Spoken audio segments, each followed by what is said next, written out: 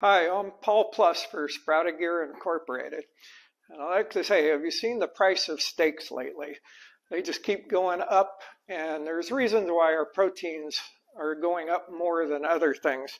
And we're going to describe some of the details in this video and why this could be a game changer in pricing our proteins. But first of all, I want you to realize some interesting facts about this. This is a very recent article. The U.S. inventory of cattle is the lowest that it's been in 64 years. It's been continually declining for 64 years. And this is a recent article, January 31st, 2025. It is April 18th, 2025 today. So why is it inventory in the United States is going down and down when in the 1960s, about 1.5 to 2 million people in the country, and now we're about 100 to 200 million people in the country, and now we're at 350 million people in the country. So if the population is going way up and the inventory of cattle in the country is going way down, something's wrong. What is causing it? Well, that's what I'm here to tell you about, because I've been studying this for a while and why it relates to my new business. The reason the population, the inventory of cattle keeps dropping, it has a lot to do with this land chart. So, we know 71% of the world is covered with ocean, 29% of it is land, 71% of that 29% is habitable land, and 50% of the habitable land is agriculture. Believe it or not, us humans, our buildings, our infrastructure, our roads, bridges, cities, take up 1% of habitable land. So look at the ratio. We're 50 times more agriculture land than we have for people. And of that 50%, 77 to 80% of the land is used to raise livestock, just feeding our cattle, goats, sheep, chickens, pigs.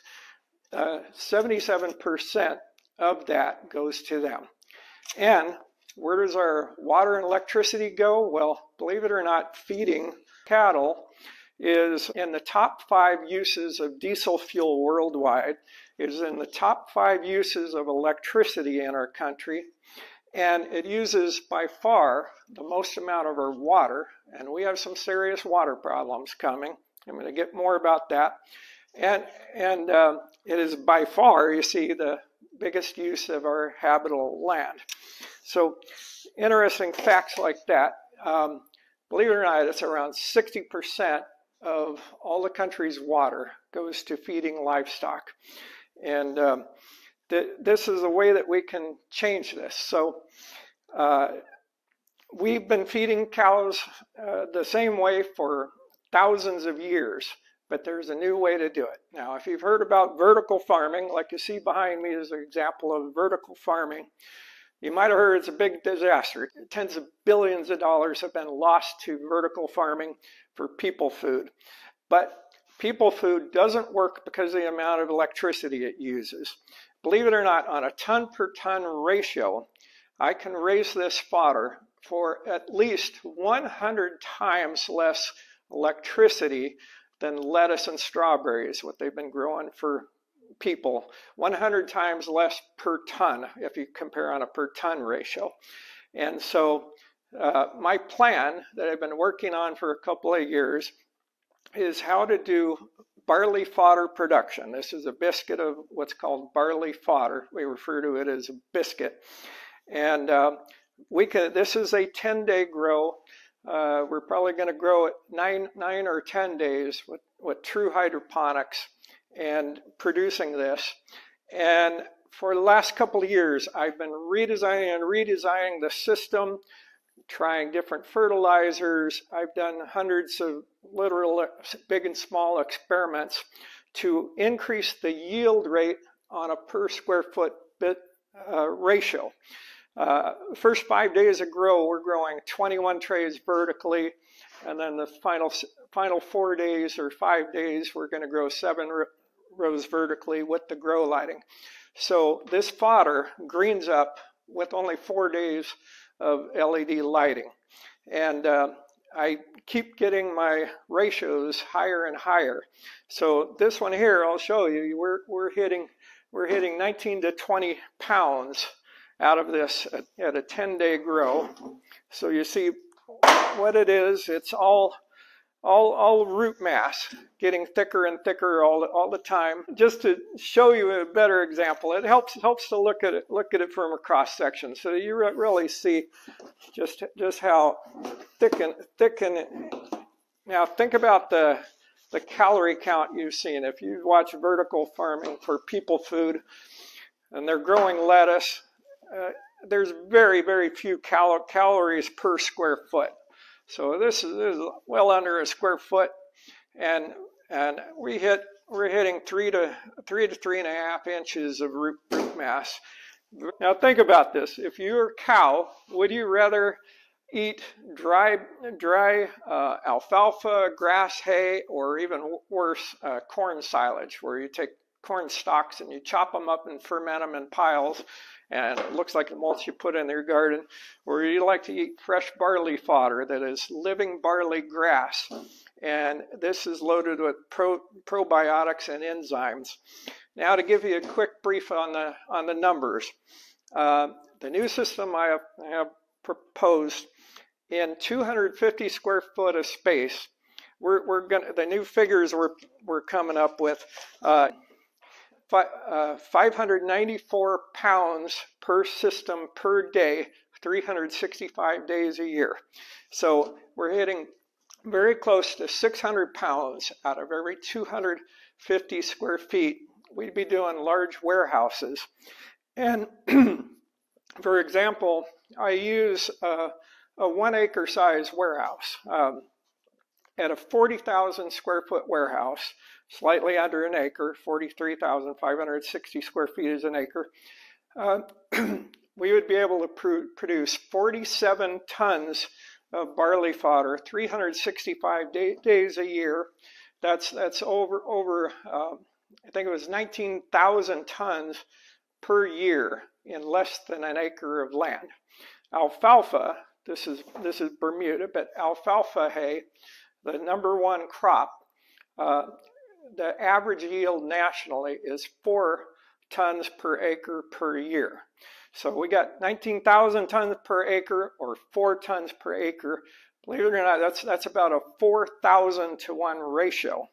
So, but then we still need a couple hundred acres of barley to produce the seed to grow in this. So the plan is we put these 40,000 foot buildings or bigger next to a feed yard, where right next to it you have 100, 200, 300,000 cows, and we feed them daily barley fodder. And in an adjacent land we use to grow the barley seed to produce for the building.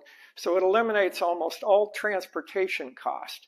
And if the farmer is growing that barley seed right next to his building that's next to his cows, there's many levels of transportation that don't happen. Like if you buy even a train car load of barley seed, if I buy a commercial purchase of a whole train car load of seed, I'm still about 10 times higher in cost than growing the seed next to the building. The seed costs down to only 3 to 4 cents per pound, and for a ton, we're talking about $5 of seed will cover a full ton of barley fodder, and labor we have worked out to.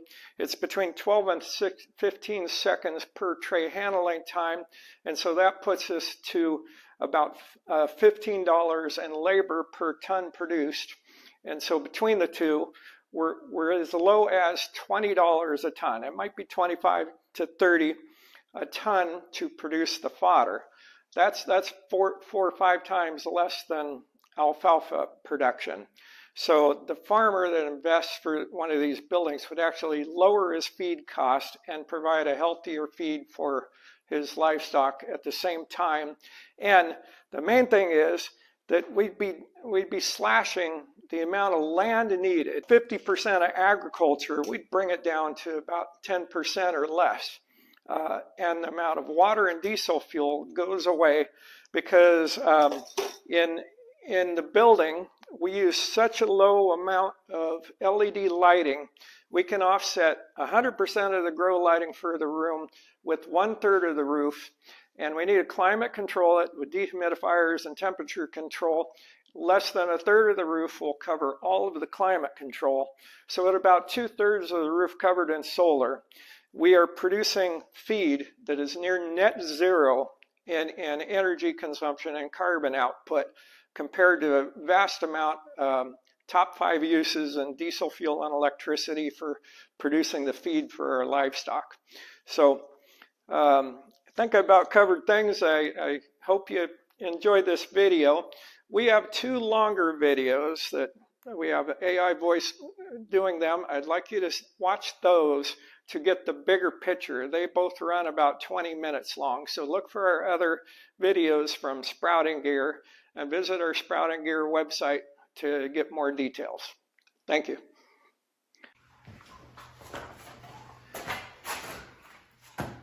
One more thing. That video you just watched, I shot yesterday. Last night I realized I didn't answer the primary question that I started with. Why beef prices and other proteins are going up faster than other things.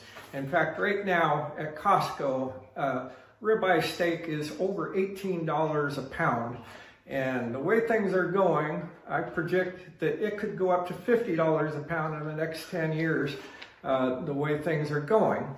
And what I realized last night, I started searching 1 a.m. searches on AI and stuff, that this quote that I gave you from this article, 64 years ago, the cattle population has been declining ever since. Actually, this is wrong information. U.S. cattle inventory peaked in 1975, 50 years ago, and the population of cattle across the United States reached 132 million, and now today it's at 87 million, and that is a 33.9% decline in cattle inventory. And in the same 50 years, the United States population was 216 million, and today it is 336 million people. That's an increase of 56%.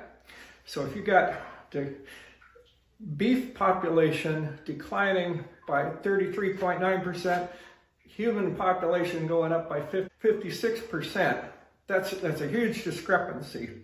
But I'm going to give you a teaser. I'm not going to give you the answer right now because I have 2 other videos I want you to watch. I want you to search for my video that I published 1 month ago titled Our Country's Water Crisis. And a teaser, the answer has a lot to do with something called center pivot irrigation systems. That's a teaser. And about 2 weeks ago, we did another, these are both narrated videos, research videos that I did. 2 weeks ago, we did another one, and the title of that one is, Can We Really Slash Our Livestock Carbon Footprint by 90%? That's the title. So search for those 2, and I hope you'll find them as interesting as this one. And don't forget to give us a thumbs up, share our videos with your friends, and click on the subscribe button. We're making progress with some cattle ranches, but we're hoping we're going to build a big, large building soon. And if you subscribe, you can track our progress of getting a building completed and what happens when it's done. So thank you very much for consideration. Have a nice day.